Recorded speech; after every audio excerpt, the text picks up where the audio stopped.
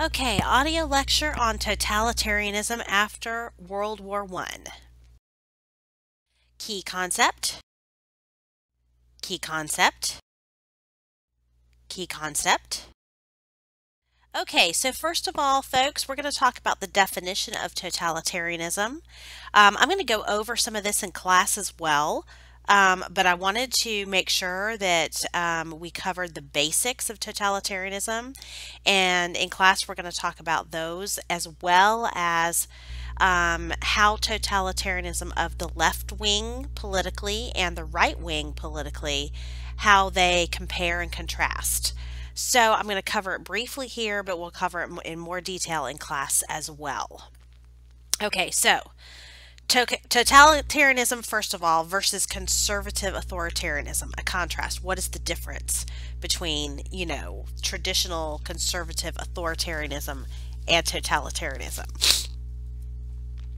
Conservative authoritarianism was the traditional form of anti-democratic government in Europe, aka absolutism, which we've been discussing since, the 17th century. Examples, of course, were Louis XIV, Peter the Great, Frederick the Great in Prussia, Catherine the Great, Clemens von Metternich. All of those are examples that we've covered in this class. These regimes sought to prevent major changes from undermining the existing social order. Most people, however, were able to go about their normal everyday lives, and they were more concerned with local affairs that directly affected them rather than national affairs. So, absolute monarchs did not try to get themselves involved in the everyday lives of the everyday people. Popular participation in government was forbidden or severely limited. This is in stark contrast to the 20th century totalitarian governing forces, where people were expected to participate in the system actively and support the regime. There was no ifs, ands, or buts about it. You must toe the line. You must participate in accordance with the will of the dictator. That is the way 20th century totalitarianism is different. Stalin's 5-year plans in Russia will be an example of this that we'll go over in this lecture, as well as the Hitler Youth in Germany. So back to authoritarianism. It was limited in power and its objectives. Absolute monarchs usually sought the status quo. It lacked modern technology and communications and could not control many aspects of their subjects' lives. It usually limited demands to taxes, army recruitment, and passive acceptance of the regime. It will be completely different with totalitarianism because they have the modern technology and communications. They can control the way their people think. Conservative authoritarianism, or absolutism, reemerged a bit after World War I, especially in less developed Eastern Europe and Spain and Portugal. Only Czechoslovakia remained democratic.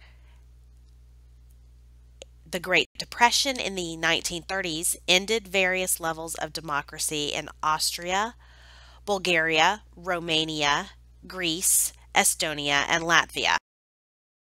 So, totalitarianism, in comparison.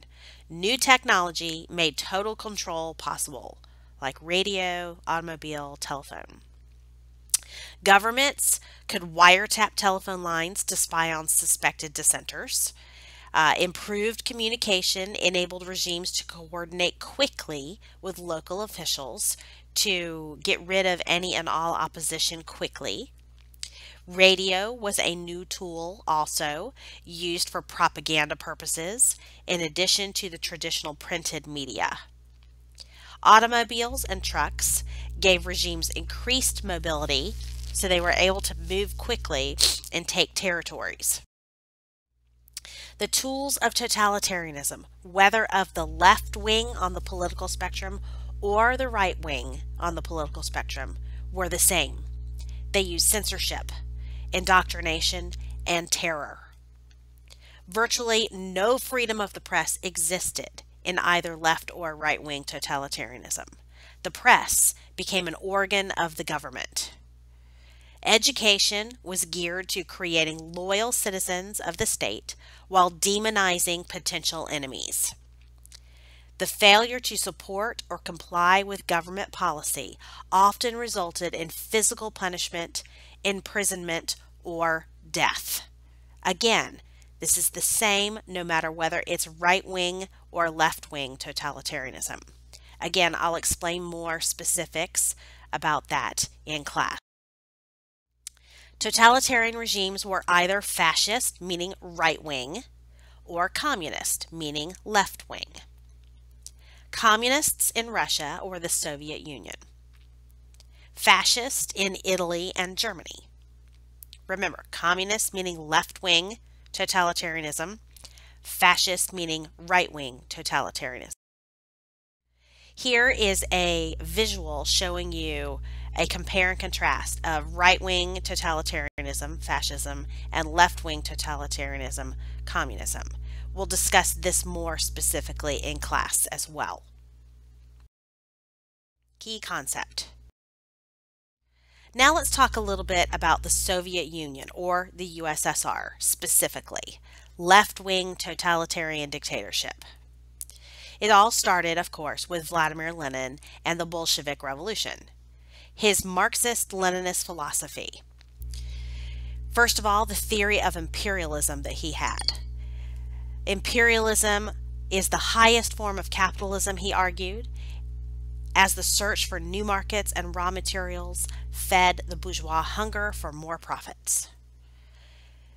The conquered peoples were ruthlessly exploited.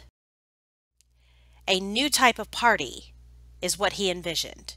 A cadre of educated professional revolutionaries will serve in the development of political class consciousness and the guidance of the dictatorship of the proletariat. Remember, this is his group of professional revolutionaries that he argued would deliver the revolution to the people. Lenin's view stood in stark contrast to Marx, who did not envision a totalitarian dictatorship from above by an elite group, but rather from below by the workers themselves. Comrade Lenin cleanses the world of the scum. Long live the International Proletarian Revolution. More propaganda. So, like Marx, Lenin sought a worldwide communist movement. In 1919, the Comintern was created, which is the Third Communist International, meaning an international organization of communists. It was to serve as the preliminary step of the International Republic of Soviets towards the worldwide victory of communism. And Lenin was all involved in this. Then he initiated his war communism at home in the Soviet Union. We discussed this a little bit already. Its purpose was to win the Russian Civil War, to help finance it by keeping Russia on a wartime footing. It was also seen as the first mass communist society in world history. Socialization or nationalization of all means of production was done, and central planning of the economy was necessary. In reality, the Bolsheviks destroyed the economy with war communism. Mass starvation from crop failures resulted, and a decrease in industrial output. The secret police, known as the Cheka, liquidated about 250,000 opponents at the same time. So that just goes to show you that living in a totalitarian regime, resistance is futile. The Kronstadt Rebellion of 1921 was a test to the resolve of the communists in Russia. It was a mutiny by previously pro-Bolshevik sailors in March 1921 at the Kronstadt Naval Base, and it had to be crushed with machine gun fire from the Red Army. This was seen as a rebellion from within the Bolshevik Party. So this goes to show you that anyone who could be seen as a threat, even from within the party itself, can be liquidated in a totalitarian regime. This is very common in totalitarian regimes, whether left-wing or right-wing. We'll see similar examples that happen in Hitler's fascist Germany, where he liquidates within his own party. It was caused initially by the economic disaster of war communism and the social upheaval left from the Russian Civil War. It became a major cause for Lenin instituting a new economic plan, or the NEP, instead of maintaining war communism. The new economic plan or policy that is initiated starting in 1921 until 1928. It sought to eliminate the harshest aspects of war communism to try to alleviate the economic troubles that it caused. It was Lenin's response to peasant revolts, the military mutiny that we saw at the Kronstadt Rebellion, and to economic ruin. This goes to show you that totalitarian dictators have to change their course if they wish to maintain their power base sometimes. And whatever is the will of the dictator has to be the will of the people as well. So what the NEP did was it allowed for some capitalist measures to be in place. Lenin saw it as a necessary step backwards before they could move forwards with communism. The government would not seize surplus grain from the peasants. Instead, those peasants could sell that surplus grain on the open market. So they were still required to produce a certain amount that would be given over to the Communist Party, the government, that would then be redistributed to those workers in the cities. But they would be able to keep any surplus from that quota that they had to produce for themselves to sell on an open market. Small manufacturers were also allowed to run their own businesses. However, the government was still in control of heavy industry, banks, and railroads. As a result of the NEP that allowed at least a little tiny bit of capitalism, so of course this is not true communism, so again showing you how Lenin deviated from Marx, but as a result of this, the Russian economy did start to improve. Industry and agricultural output were back to pre-World War I levels by the time we get to around 1924, 1925. Workers enjoyed shorter hours and better conditions, and the temporary relaxation of terror and censorship also occurred. What about women?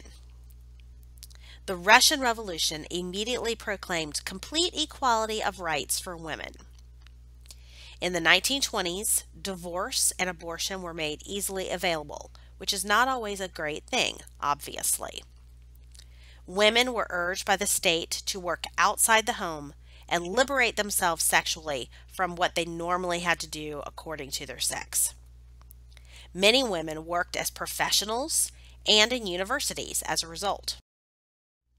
Women, however, were still expected to do household chores during their non-work hours, as Soviet men considered the home and children women's responsibility.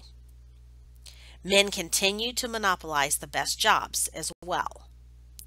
Rapid change and economic hardship will eventually lead to many broken families in the Soviet Union. So instead of uplifting women, what it mostly did was destroy families. Now, Lenin's impact on Soviet society. Quote, Russia was renamed the Soviet Union in 1922, or the Union of Soviet Socialist Republics, USSR. The old social structure was completely abolished. Titles for the nobility were completely eliminated. No classes existed anymore except for the Communist elite party. The loss of influence for the Greek Orthodox Church was also seen. The church became nationalized as well. Most of the churches would eventually be become museums to socialism rather than them being allowed to continue to worship. Women did gain equality, at least in theory. The Russians had a greater expectation of freedom than they had during the Tsar's regime, although expectations were later crushed when Stalin came to power. What the October Revolution gave worker and peasant women. Another propaganda poster about the beauty of communism. Now, Lenin dies in 1924, and a power struggle will ensue. Lenin had been the subject of assassination attempts during the Russian Civil War, and as a matter of fact, a bullet actually was lodged in his brain after one of those assassination attempts. It did not kill him, but it will eventually cause strokes, that he will have strokes, and eventually one of them will end his life in 1924, one of those strokes. Lenin, of course, left no successor, because totalitarian regimes are based on basically the cult of personality, the will of the dictator. Joseph Stalin was more of a realist and believed in what was called socialism in one country. Before it could be spread to the world, it needed to be perfected in Russia. And he was not a fan of the NEP, which he saw as too capitalistic. Many thought that Leon Trotsky should be Lenin's successor, since he was his right-hand man for so many years. But it will result in a power struggle between Stalin and Trotsky. First, according to Stalin, Russia had to be strong internally and should defer efforts for an international communist revolution until it had perfected it at home. He sought the establishment of a socialist economy without the aid of the West, a true socialist economy, meaning reversing the NEP. Now, like I said, Leon Trotsky was more the Marxist ideologue, like Lenin had originally been, and believed in a permanent revolution, a continuation of a world communist revolution. Party leaders believed Trotsky was too idealistic by this point, however, and that Russia first had to survive. That will lead to Stalin gaining more support in the Politburo, and he will gain effective control of the Communist Party by 1927. He had total control over all of USSR by 1929. Trotsky, as a result, was exiled by Stalin and eventually assassinated by Stalin's agents while he was living incognito in Mexico City in 1940. Stalin will send a message. He will have him hacked to death with an axe. The Soviet Union under Stalin.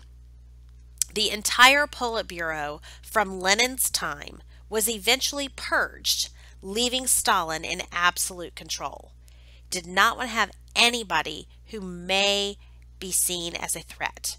So interestingly enough, he cozied up to them long enough to get their support for him to be the leadership, but then he would eliminate them one by one so they didn't get any designs on challenging him.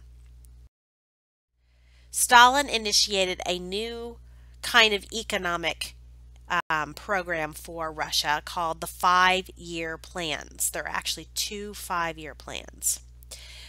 The revolution from above would be the first 5-year plan, and it marked the end of Lenin's NEP. The objectives: increase industrial output by 250%, steel by 300%, and agriculture by 150%. Those are some serious objectives. 20% of peasants were scheduled to give up their private plots of land and join in on collective farms. Stalin said, quote, "We are 50 or 100 years behind the advanced countries. We must make good this distance in 10 years. Either we do it or we shall go under." So even if it meant that many would lose their livelihood or lose their lives, It had to be done for the good of the state. The results: steel will go up by 400%. The USSR became the second largest steel producer in Europe. Oil production was up 300%. Massive urbanization took place in Russia. 25 million people were moved into cities from the countryside. Yet, the quality of the goods was substandard to what was being produced in the West, and the standard of living did not rise for the Russian worker. Enemies of the 5-year plan: the capitalists, the wealthy industrialists, etc. Collectivization was the greatest of all costs under the 5-year plans, the collectivization of the farms.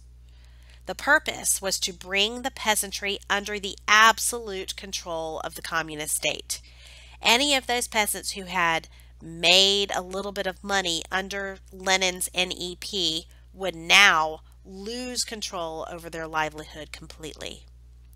Machines were used in farm production to free up more people to be moved into the cities to work in the government-run factories.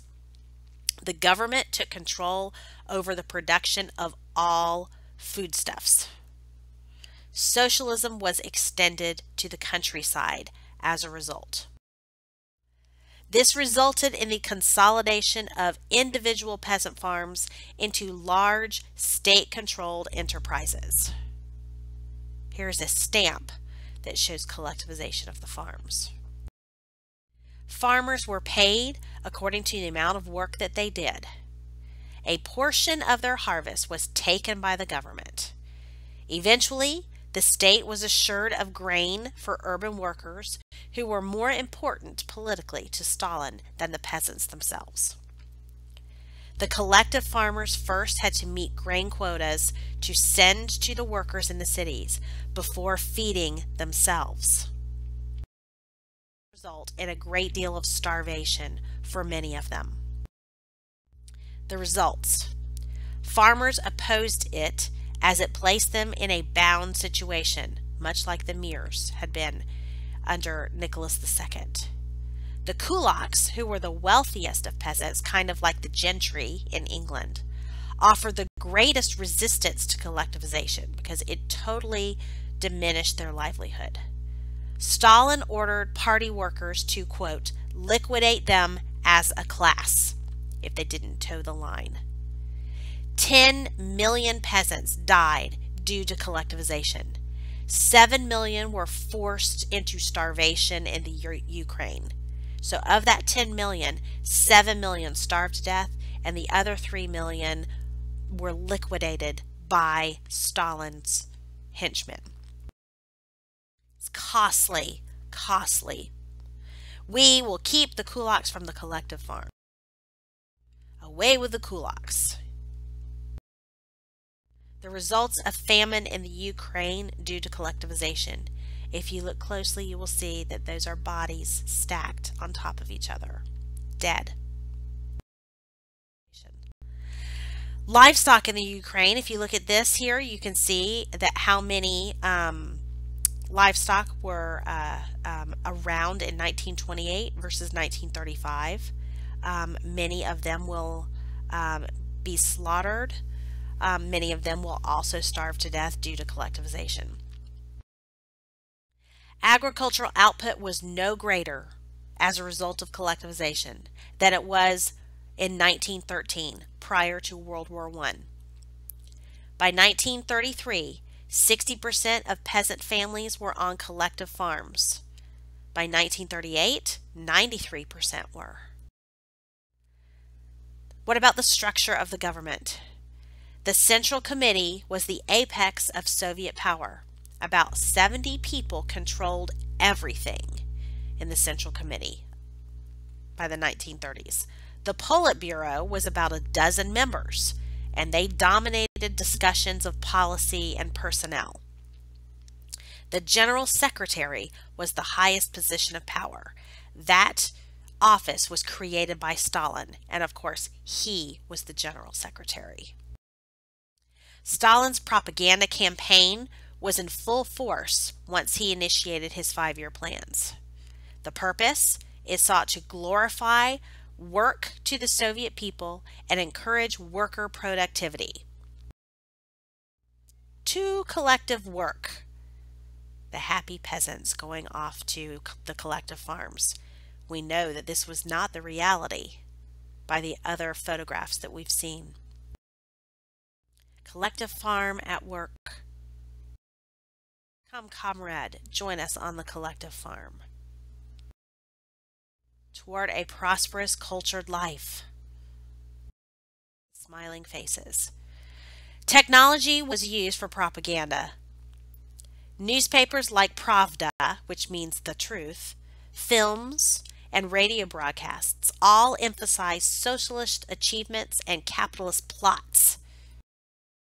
Sergei Einstein was the quintessential patriotic filmmaker under Stalin. He was utilized by Stalin to help propagandize the 5-year plan. Writers and artists were expected to glorify Stalin and the state. Their work was closely monitored. If they did not glorify Stalin and the state, they would be liquidated by Stalin. And this says, "Beloved Stalin, the happiness of the people." Religion was persecuted under Stalin. Stalin hoped to turn churches into museums of atheism. What about benefits for workers? Old age pensions, free medical services, free education, and daycare centers for children were provided. Education, Stalin saw, was key to improving one's position. Specialized skills and technical education, though, rather than traditional education. Many Russians saw themselves building the world's first socialist society while capitalism crumbled during the Great Depression. The USSR actually attracted many disillusioned Westerners to communism in the 1930s. Of course, they did not see the millions that Stalin was killing because, of course, he kept that closely under wraps. The Great Terror between 1934 and 1938. This was first directed against peasants after 1929. The terror was used increasingly, however, on leading communists, powerful administrators, and ordinary people. Anybody that Stalin saw as a potential threat to what he was trying to do. The Great Terror ultimately resulted in about 8 million arrests. Show trials were used to eradicate enemies of the people, usually ex-party members. This is when he was cleaning house in the Communist Party. In the late 1930s, dozens of old Bolsheviks, those who had been Lenin's closest followers, were tried and executed. Stalin saw them as a potential threat to what he was trying to do. The Great Purges will follow.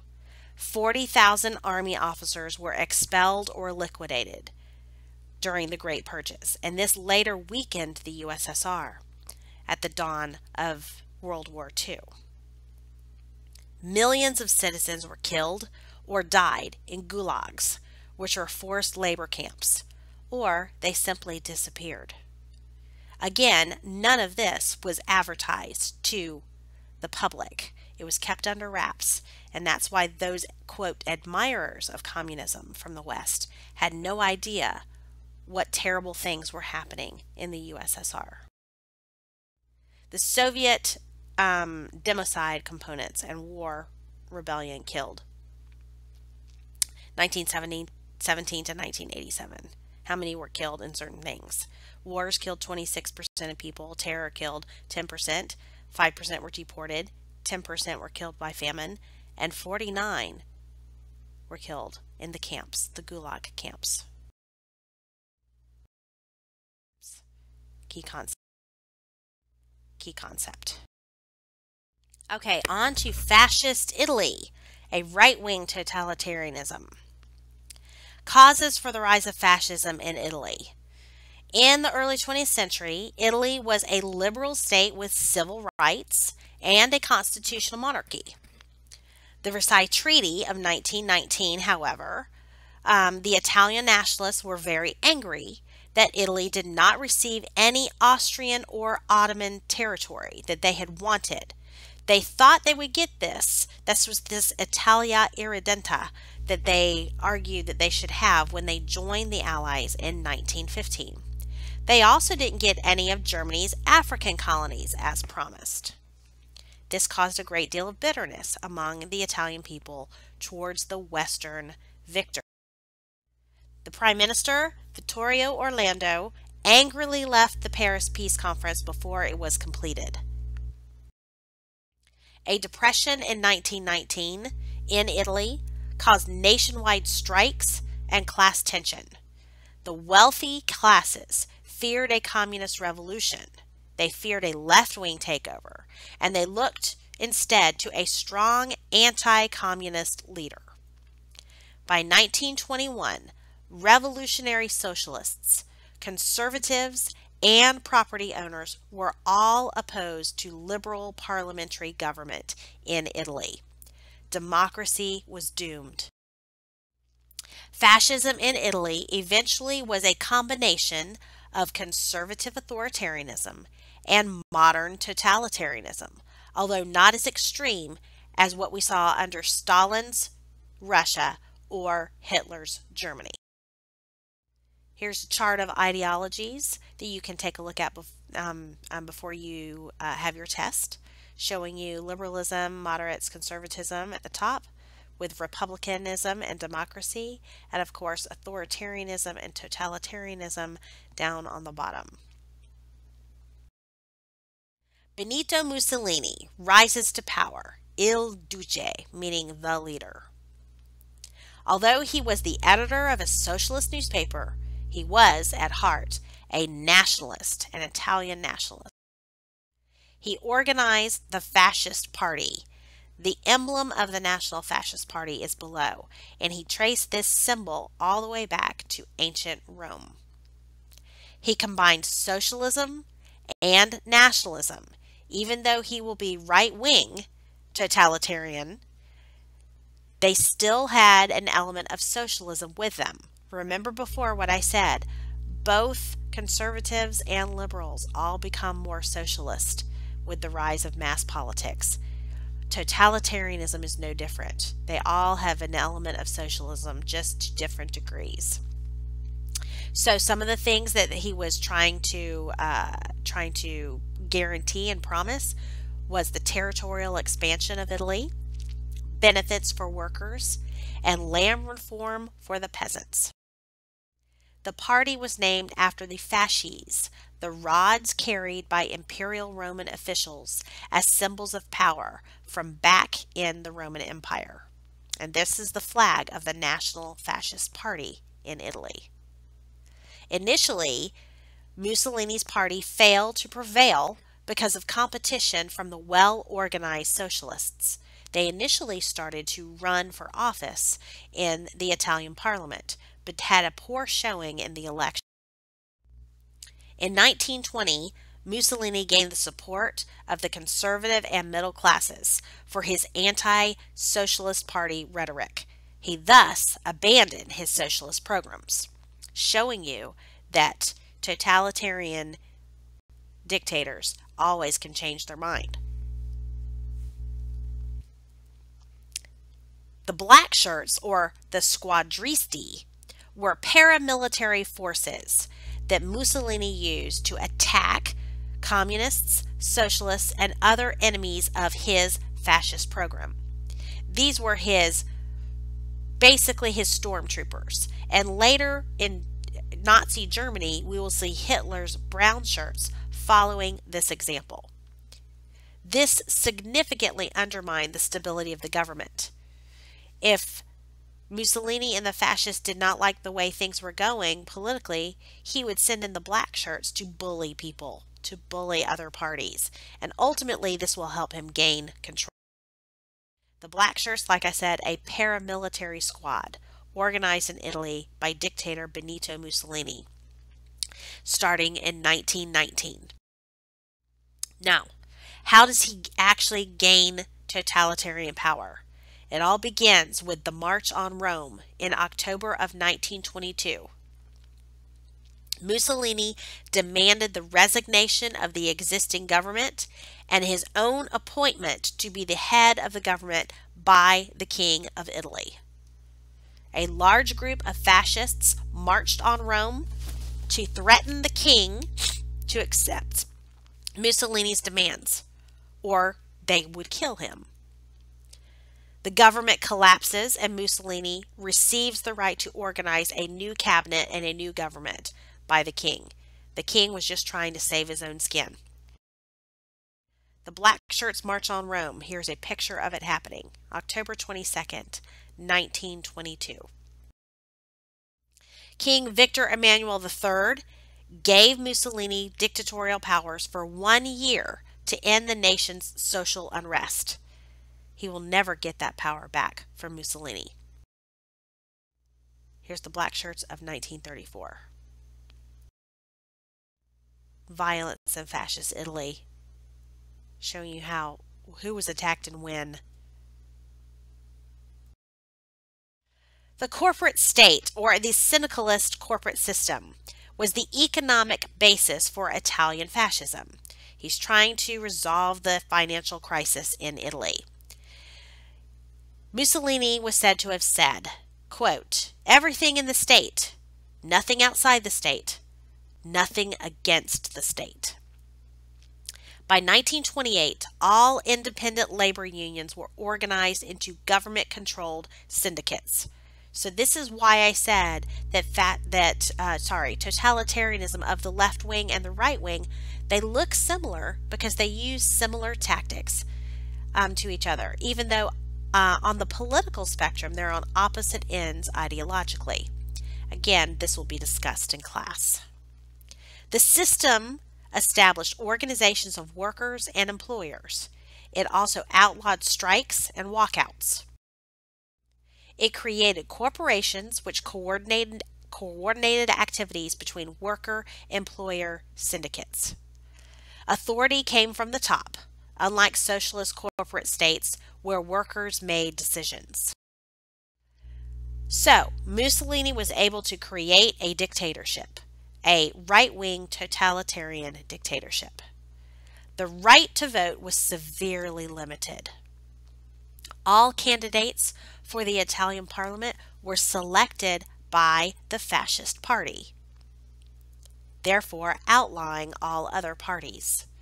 The government ultimately ruled by decree, and the parliament that still continued to meet ultimately rubber-stamped everything that Mussolini wanted done.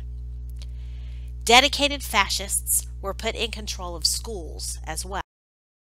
The government sought to regulate leisure time of the people in order to make sure that the economy would continue to grow. Fascist youth movement, or the Baia, and labor unions were all strictly regulated by the government. The Opera Nazionale, Baia, consisted of Italian boys ages 8 to 14. This is like Mussolini's version of the Hitler Youth, the Mussolini Youth, if you will. The dopolavoro, or after work, social activities for the working class were ones that were sanctioned by the government only. Italy never truly became a completely totalitarian regime, right-wing totalitarian regime, like we will see in Nazi Germany. However, Mussolini never became all-powerful, even though he tried. He failed in the attempt to fascistize Italian society by controlling leisure time. That was not something that they were fond of. The old power structure of conservatives, military, and the church remained intact in fascist Italy, and they were constantly challenges to Mussolini's authority. Mussolini never attempted to purge the conservative classes, knowing that it would be dangerous. They were too firmly entrenched in Italian society. He instead propagandized and controlled labor, but left big business to regulate itself. No land reform occurred as a result. He did not establish a ruthless political state. Only 23 political prisoners were actually executed between 1926 and 1944. Racial laws were not passed in Italy until 1938, and the savage persecution of Jews did not occur until late into World War II, when Italy was under German Nazi control. How did women fare? Unlike Russia, Italy's social structure emphasized a traditional role for women. This also became the case in Nazi Germany. Divorce was abolished, and women were told to stay home and procreate. To promote marriage, Mussolini decreed a special tax on bachelors in 1934. In other words, marry or it's going to cost you. By 1938, women were limited by law to a maximum of 10% of better paying jobs in industry and government. Accomplishments under Mussolini. Internal improvements were made, such as the electrification and road building that happened throughout Italy. More efficient government existed in the municipal or city levels. And he suppressed the mafia, which was especially strong in southern Italy and Sicily. The justice system was improved as a result, except for those who were considered enemies of the state. They would receive his own kind of justice. The Lateran Pact of 1929 resulted in reconciliation between the Italian state and the papacy. The Vatican was recognized as a tiny independent state, and it received $92 million for seized church lands. This was the deal that Mussolini made with the Vatican in order to keep them from opposing any of his political moves. In return, Pope Pius XII recognized the legitimacy of the Italian state under Mussolini, and therefore, when terrible atrocities started to happen to the Jews and others, Pope Pius XII will turn a blind eye. Mussolini and the Pope after the signing of the Lateran Pact, 1929. The fascist legacy. Italian democracy was destroyed. Terrorism became a state policy, and the Pope did nothing to stop it because of the deal he had made with Mussolini. Poor industrial growth was due to militarism and colonialism.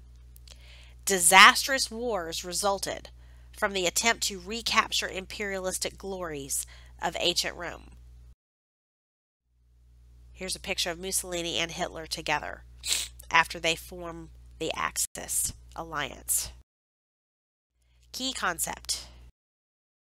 Now let's talk about Nazi Germany. The roots of Nazism were extreme nationalism plus racism. That equals Nazism.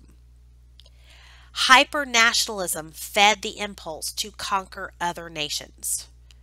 The alleged stab in the back, the Weimar Republic's signing of the Versailles Treaty, fed the nation's frustration with the government in Germany, the Weimar government. Now, let's talk about the racist ideas that were part of the Nazi agenda. They believed in racial superiority of the Aryan race, also known as the Germanic peoples. They believed in the inferiority of Jews and Slavs. Now, let's talk about the rise of Adolf Hitler. He became the leader of the National Socialist German Workers' Party, or Nazi for short, in 1919. The Nazis started as a tiny group of only 7 members that under Hitler grew dramatically within just a few years. The SA, or Brown Shirts, were the Nazi paramilitary group that terrorized political opponents on the streets of Germany. In effect, it was the private army of the Nazis who were very loyal to Hitler. Hitler and the Brown Shirts at the annual Nazi Nuremberg rally in 1927. Okay, so the Nazi rise to power, or Hitler's rise to power, really began in 1923 with the Munich Beer Hall Putsch. That basically just means the riot that started in a Munich beer hall. Hitler was trying to overthrow the government in the state of Bavaria, Munich, which was the capital of that German state. And he failed in his attempt to do that. And ultimately, he was going to use that as a stepping stone to take over all of Germany.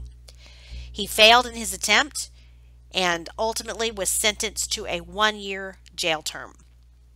The issue gave Hitler national attention, however, and ultimately his popularity will grow as a result of this. Hitler realized in the future he'd have to take control over Germany legally rather than through revolution. So he will set about doing that after he gets out of prison. Hitler ran away after the failure of the beer hall putsch, but was arrested and jailed, as I said, for a year.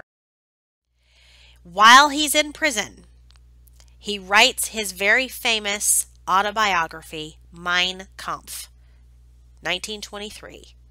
It will become the blueprint for Hitler's future plans for himself and for Germany. Mein Kampf means my struggle. In it, he illustrated his belief in Lebensraum, or living space. He believed that Germany should expand eastward, remove the Jews from their lands, and turn the Slavs into slave labor. Anti-Semitism was a big part of the Nazi agenda. Hitler and the Nazis blamed the Jews for Germany's political and economic problems. The leader, dictator, or Führer would have unlimited arbitrary power in his vision for Germany.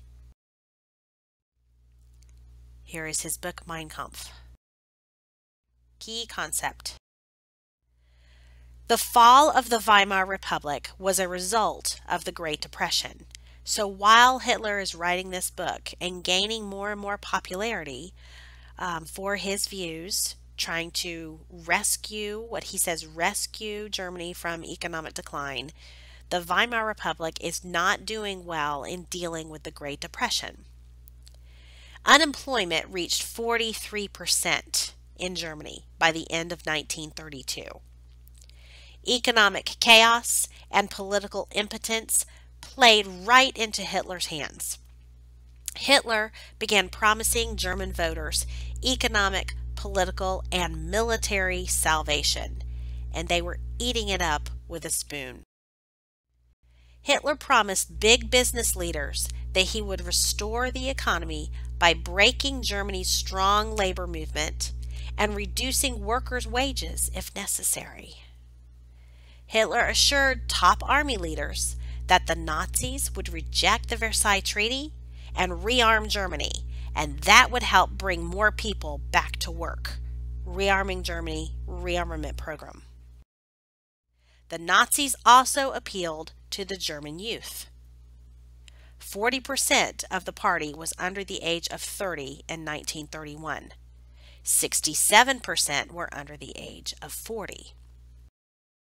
In 1930, the Weimar Chancellor gained permission from President Hindenburg for emergency rule by decree. The struggle between the Social Democrats and the Communists in the Reichstag contributed to the breakdown of the Weimar government and resulted in the rise of the Nazis. The Nazis won the largest percentage of votes in the new elections for the Reichstag in 1933, though not a majority because of the multi-party system. They had a plurality, but not a majority.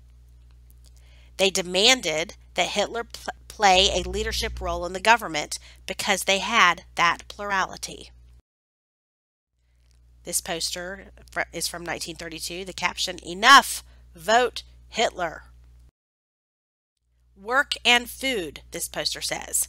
It was used for the November 1932 Reichstag election. The Nazis viewed this as one of their most effective posters. They guaranteed work and food for those who voted for them. So Hitler was eventually allowed to become chancellor on January 30th, 1933, appointed by President Paul von Hindenburg because of the pressure that he had from the people to make Hitler the chancellor. In March 1933, the text says, "In the deepest need, Hindenburg chose Adolf Hitler for Reich Chancellor. You too should vote for List 1." Key concept. So, how does Hitler go from just becoming the chancellor or head of the Reichstag to actually becoming a totalitarian, right-wing totalitarian dictator and establishing the Third Reich? He quickly consolidated power, step by step. First of all, in 1933, there was a mysterious fire that broke out during the violent electoral campaign in 1933. This fire happened actually in the Reichstag building, which is like the Capitol building of the government. And this scared people. The incident was used by the Nazis and Hitler to crack down on the communists. Why? Well, because they blamed the fire on the communists.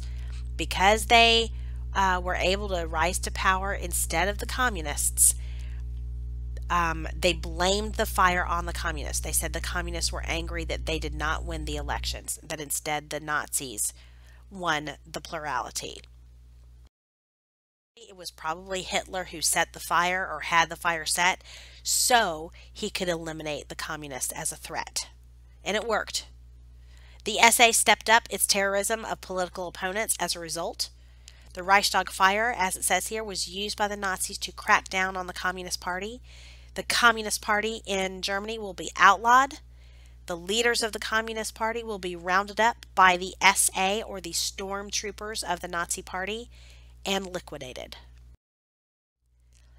Then probably the final straw that made Hitler a totalitarian dictator was the Enabling Act. Because of the Red Scare that was going on in Germany due to the Reichstag fire, the Enabling Act was pushed through the Reichstag in March of 1933. It gave Hitler absolute dictatorial power for 4 years to deal with the crisis. This power will never be given back. Only the Nazi Party was a legal party with the Enabling Act. All other political parties were outlawed. Hitler also outlawed strikes and abolished independent labor unions as a result of the Enabling Act. The Enabling Act made him a totalitarian dictator. It gave him dictatorial power, and it said that he could pass laws without the approval of the Reichstag. So, folks, what is the point of a Reichstag if he can pass laws without their approval? The answer is there is none. Publishers, universities, and writers were brought into line.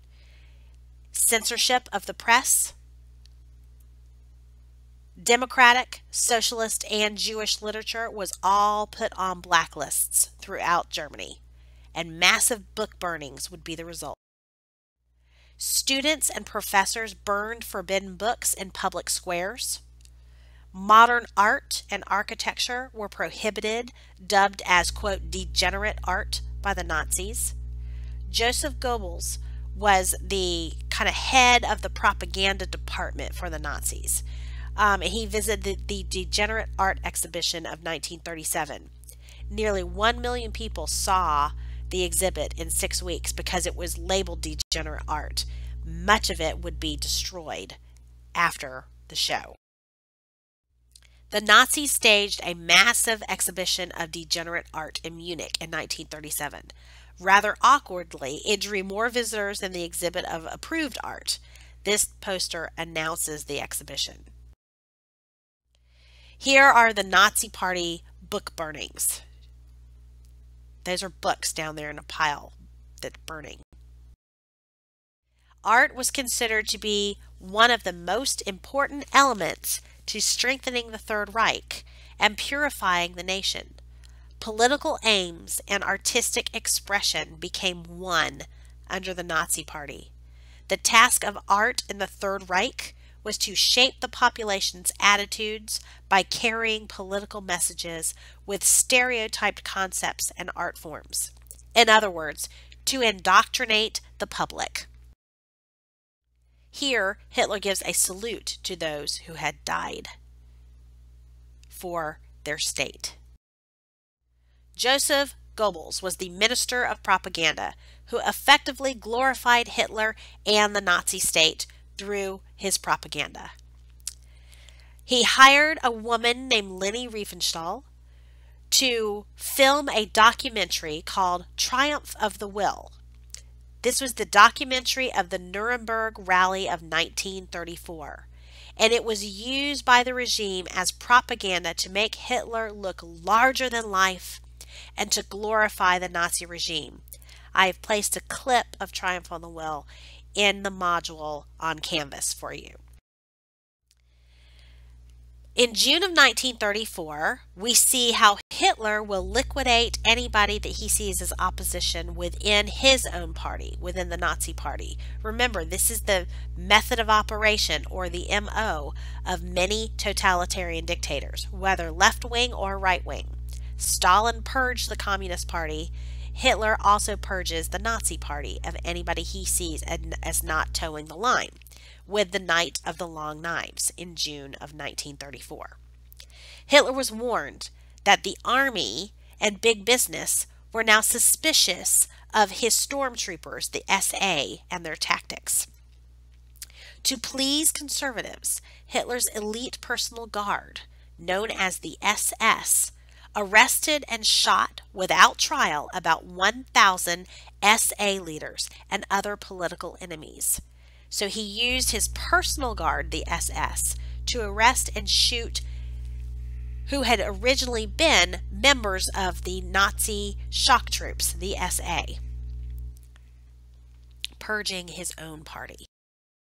The SS grew dramatically in influence as a result, and they became Hitler's private army and his new secret police. He put Heinrich Himmler, one of his most devoted henchmen, in charge of the SS.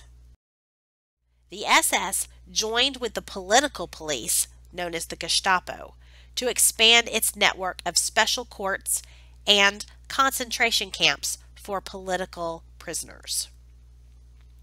The Hitler Youth was also initiated. Nazis indoctrinated German youths with views of German racial superiority and Jews as the source of Germany's problems. Eventually, membership in the Hitler Youth became mandatory for all youth in Germany. They had no choice. And this is an example of how totalitarian regimes demanded participation by the masses, in contrast to the 17th century absolutism, where regimes merely sought obedience. Children were encouraged to turn in their teachers or even their parents if they seemed disloyal to the Reich. The text of this 1940 poster reads, "Youth serves the Führer, all 10-year-olds into the Hitler Youth." Membership in the Hitler Youth had become mandatory in 1936. Here is a picture of Hitler Youth at a Nuremberg rally. Key concept: the persecution of the Jews as part of the Nazi agenda. By the end of 1934, most Jewish lawyers, doctors, professors, civil servants, and even musicians had lost their jobs and the right to practice their professions in Nazi Germany. The Nuremberg laws of 1935 were passed that deprived Jews of all rights of citizenship. In other words, they lost all of their civil rights completely. Marriage or even sex between Jews and other Germans was prohibited. Jews could not hire German women under the age of 45 as domestic workers either. and Jews were forbidden from displaying the Reich or national flag in their businesses. Other laws were also put in place. Jews could not use hospitals. They could not be educated past the age of 14. They were prohibited from using parks, libraries, and beaches. War memorials were to have Jewish names removed. By 1939, 50% of Germany's 500,000 Jews had immigrated. They had left Germany. Many were the cream of the crop, meaning they were the ones that were highly educated, and many of them moved to the United States. However, that means that there's that other 50% that remained in Germany, and they will be the targets of Hitler's final solution in the Holocaust, as well as Jews in other parts of Nazi-controlled Europe by that point. Huge immigration fees and confiscation of Jewish property helped the government to finance the economic recovery. Kristallnacht was the night of broken glass that happened in 1938. Hitler ordered an attack on Jewish communities in a speech that he gave, using the assassination of a German diplomat in Paris by a young Jewish boy as the pretense. A well-organized wave of violence ensued, destroying homes, synagogues, and businesses of Jewish citizens. Thousands of Jews were arrested and made to pay for the damage. Jewish businesses were damaged or destroyed during Kristallnacht. Here's a picture. Synagogues throughout Germany were destroyed during Kristallnacht. This 1940 poster advertises the worst of the Nazi anti-Semitic films, The Eternal Jew. The Jew, the inciter of war, the prolonger of war, this one says. Hitler in his own words, "Nature is cruel, therefore we are also entitled to be cruel. When I send the flower of German youth into the steel hail of the next war without feeling the slightest regret over the precious German blood that is being spilled, should I not also have the right to eliminate millions of an inferior race that multiplies like vermin?" This is Adolf Hitler quoted in Hitler by Joachim Fest, Vintage Books Edition 1974. This is his words, folks. Shows you how anti-Semitic he was. The Holocaust will be discussed more as we cover World War II.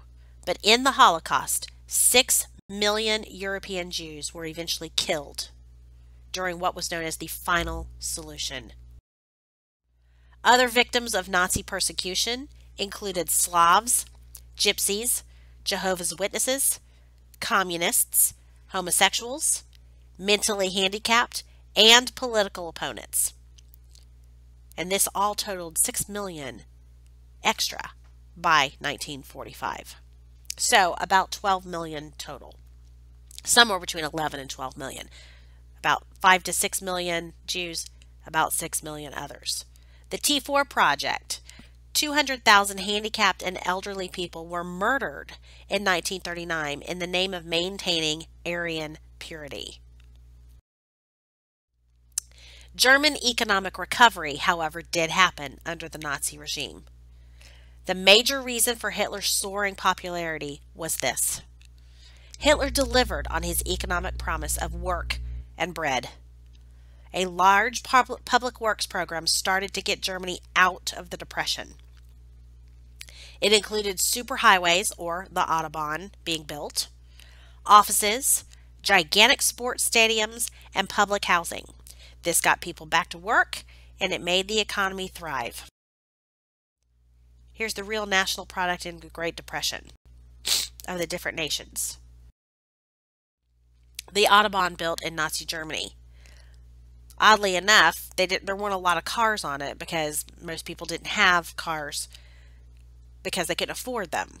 But later on, Hitler will sponsor the building of a new people's car, or Volkswagen, so they could afford to buy their cars. Yes, folks, the Volkswagen was founded in Nazi Germany.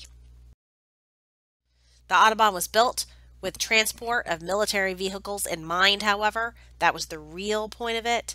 So, knowing that another war would be fought and they would need to be able to get the military vehicles from place to place across Europe, across Germany to get to other parts of Europe fairly quickly. This poster comes from the mid 1930s. The caption, Hitler is building. Help him. Buy German goods. The Winter Aid was the Nazi Party charity. Each year there was a drive to solicit donations to help the needy. Contributions were not entirely voluntary, however. The text translates as, no one shall go hungry. No one shall be cold. This poster from the mid 1930s, the caption, Germany is free, thanks to Hitler. The 1936 Olympics were held in Berlin, signaling Germany's legitimacy by the international community. In 1936, Germany began a rearmament and government spending began to focus on the military. This is when Hitler starts gearing up for the next World War, 3 years before anybody else did. Because instead, they were focused on their own internal problems at home and wanted to appease the dictator instead. The results of Nazi economic policies. Unemployment dropped from 6 million in January of 1933 to about 1 million in late 1936. That's a huge improvement in the economy. By 1938, a shortage of workers actually existed. Women took many jobs earlier denied by the anti-feminist Nazis as a result. By 1938, the standard of living for the average employed worker increased moderately as well. So the economy was sound under Hitler. Profits of business rose sharply. Nazi society. Was there really a social revolution? The well-educated classes held on to most advantages they possessed prior to the rise of Hitler. Only a modest social leveling occurred. Because remember, this is a right-wing totalitarian dictatorship rather than a left-wing one, which basically levels all classes except for the Communist Party. This is different. This is right-wing. Like fascist Italy, women were viewed as housewives and mothers primarily. Hitler implored German women to make babies for the Reich, them as soldiers in the coming war. Birth control information and abortions were forbidden for German women, although allowed for unwanted groups such as Jews, Gypsies, and Slavs. Women were denied most meaningful occupations outside of the home as well. Only in wartime were large numbers of women mobilized for work in offices and factories. Key concept. Authoritarian dictatorships in Central and Eastern Europe after World War I. Attempts at parliamentary democracy failed in every country in Central and Eastern Europe and the Balkans, with the exception of the democratic Czechoslovakia. The collapse of the Austro-Hungarian Empire, the Ottoman Empire, and the weakening of Russia due to the revolution led the region in transition. Ethnic tensions rose in several countries as a result. Nationalists often condemned the Versailles Treaty in its redrawing of the European map. The Great Depression further destabilized the economies of Eastern European countries, leading to a surge in authoritarianism. Hungary after World War I. Hungary. A communist revolution led by Bela Kun in 1919 ultimately failed in 1920. Hungary lost 2/3 of its territory and 60% of its pre-war population in the Treaty of Trianon in 1920. Between 1921 and 1931, Miklos Horthy led an authoritarian right-wing government in Hungary. In 1932, the Hungarian head of state appointed a fascist prime minister, but then staved off fascist attempts to overthrow the government. Poland. Poland gained independence in 1918 through the support of the U.S. President Woodrow Wilson, who had included Poland's independence in his 14 points. Catholic Poland included millions of Ukrainians and Belarusians who were Orthodox Christians, 1 million Germans, mostly Protestant, and 3 million Jews. Joseph Pilsudski established a temporary dictatorship in 1918 in Poland to counter the ethnic, economic, and political tensions there. Pilsudski invaded Ukraine, hoping to extend Poland's influence eastward as a bulwark against the future Soviet expansion. The Soviets nearly won the war by nearly taking Warsaw before the Poles rallied to save their new country. The Treaty of Riga, 1921, established the Soviet-Polish border that lasted throughout the interwar period. Eastern Europe after the Treaty of Riga, 1921. Poland became the first state in Eastern Europe to establish a dictatorship. A parliamentary multi-party system had emerged after 1920 with Pilsudski as the leader. The ineffectiveness of the multi-party system, which fell nearly twice per year on average, eventually led to Pilsudski overthrowing the parliamentary government in 1926. We have talked about the troublesome nature of multi-party systems in governments before, so this is just another example of that. Political parties remained in principle, and freedom of the press remained intact.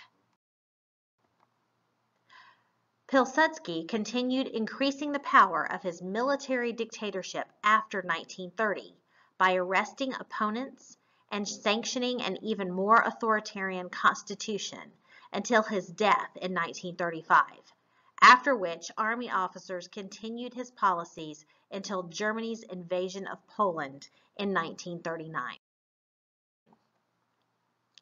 Romania. As a result of the Treaty of Trianon, Romania gained much of Hungary's former territory. 1/3 of Romania's population now contained Hungarians, Germans, Ukrainians, and Jews. These ethnic minorities were unhappy to be separated from their traditional homelands and did not feel as if they fit in their new home. Between 1918 and 1938, Romania was a liberal constitutional monarchy that had to defend itself against right-wing challenges. In 1938, King Carol II established a dictatorship as a way to defend against the rising fascist influence and fanatical Orthodox Christian insurrectionists who were strongly anti-Semitic in Romania. Eastern Europe after the Treaty of Trianon. Romania after the Treaty of Trianon. Yugoslavia. The country emerged as the largest of the, quote, successor states, end quote, created out of the Austro-Hungarian Empire after World War I. It eventually contained Serbia, Orthodox Christians, Croatia, Catholic Christians, Slovenia, Bosnia-Herzegovina, which were Muslim, Montenegro, Kosovo, also Muslim, and Macedonia, mostly Orthodox Christian. Map. From the outset, two competing views emerged. A, quote, greater Serb vision of Yugoslavia with Serbia as a dominant political player, and a federalist structure where all nationalities and religions would play equal or proportional roles. Parliamentary democracy lasted until 1929, when King Alexander I, who reigned from 21 to 34, outlawed political parties and dissolved the parliament altogether. In 1934, the king was assassinated with the help of a right-wing Croatian party that demanded independence. Croatia gained autonomy, but Yugoslavia remained an authoritarian government with Serbia as the dominant state. Greece established a fascist dictatorship in 1938 with the blessing of the king. Austria struggled as a parliamentary system in the 1920s, but became increasingly dominated by right-wing challenges after 1927. The Austrian parliament was dissolved in 1933, and an authoritarian state emerged. Fascism dominated politics thereafter, and the Austrian Nazi Party later facilitated Hitler's takeover of that area in 1938 with the Anschluss of Austria. This will be discussed in a later lecture.